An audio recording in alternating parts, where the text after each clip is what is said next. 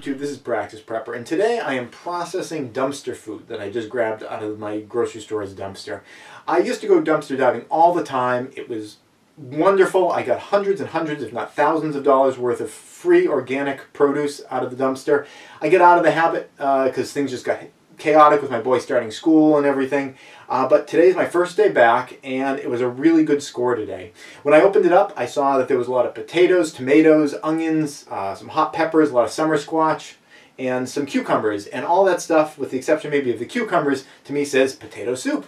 So I grabbed it all using some nice rubber gloves that I have. They're fabric gloves with a rubberized outer coating. I think that's good because it keeps them from getting punctured.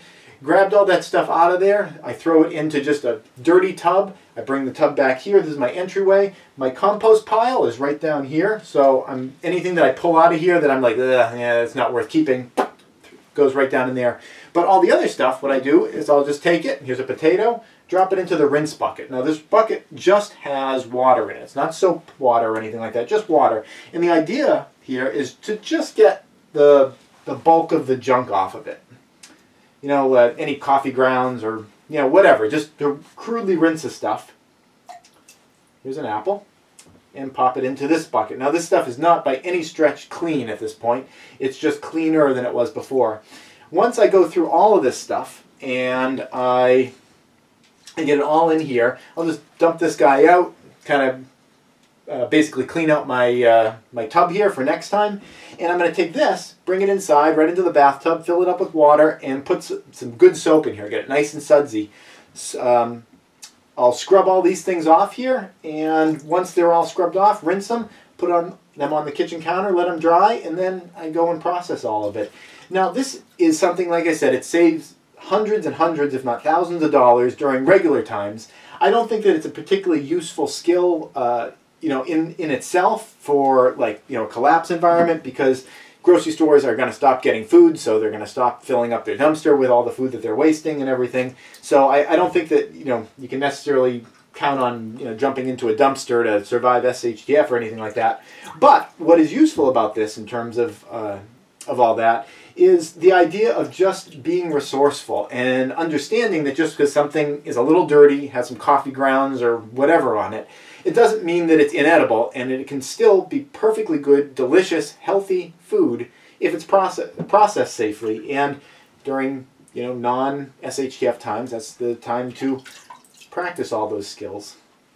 It does take some time, though. It's a time commitment. And that's why I kind of stopped doing it for a while, because once you get a big tub of this stuff, it kind of feels like an obligation that you gotta go through all of it. And while you could just throw it into the compost, which was my initial reason for ever going to the dumpster in the first place, it just seems so wasteful. It is just astonishing. What you see here, this is one afternoon at a grocery store, and this is enough food. What I've got here, this is enough food for a family to live for a week or more.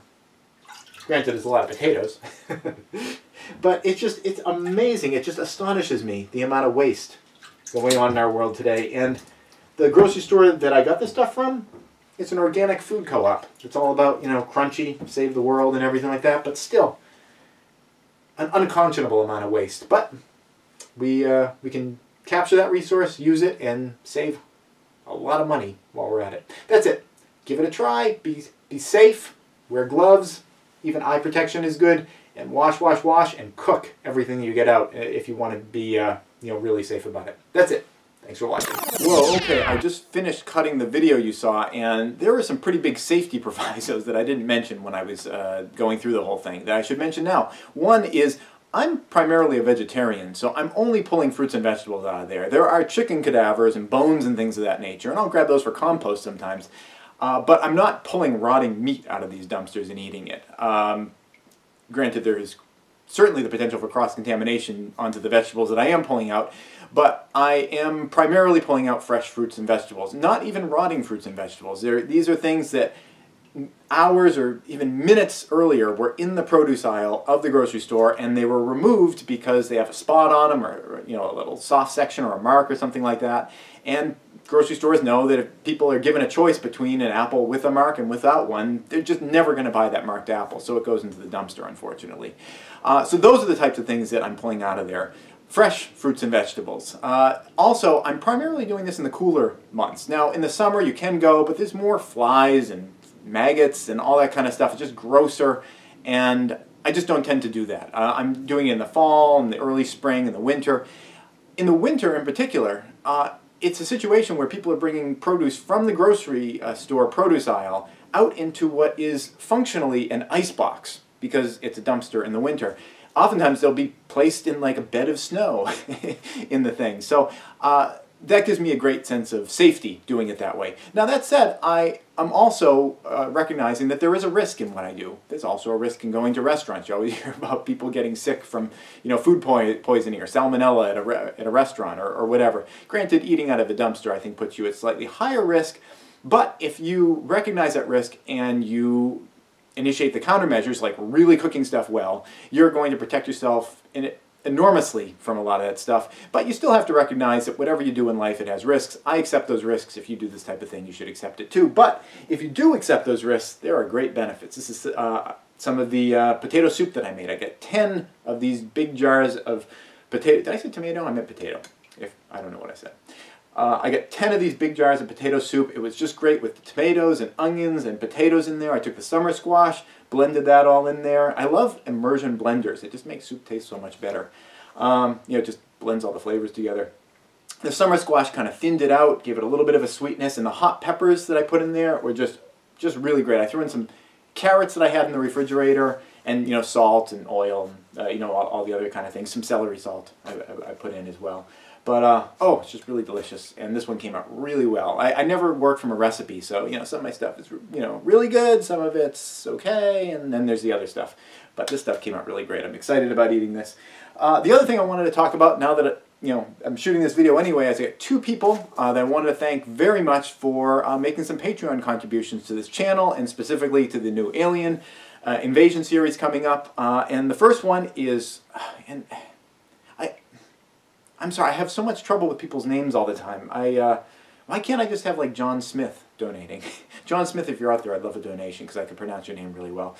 This is Chris, and Chris, I'm sorry, just your last name, I don't know if it's supposed to be a French pronunciation or if it's anglicized. D-E-S-M-A-R-A-I-S. Chris Demarais or Demaris? I'm not sure, but thank you very much, Chris. You seem like I've spoken to you just through chat a little bit and comments, and you seem like you have your shit together, and it's just wonderful to have you in the community. Please leave comments for other people because you seem like you know a lot, and any ideas that you have that you want to share with other people, I'm sure others would benefit from that as well. The second person I wanted to thank has an easy name to pronounce and an awesome screen name. This is Dennis Oakley, whose screen name is Ragnarok, which is one of my favorite words in any language. So thank you very much, Dennis, for your contribution. Remember, both of you guys have a chance to suggest episodes. I know we've already talked about that a little bit.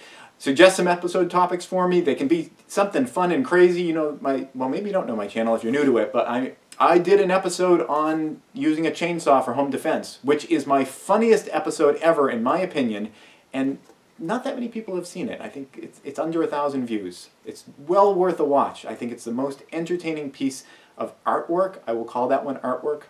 The most entertaining piece of artwork I have done for this channel yet.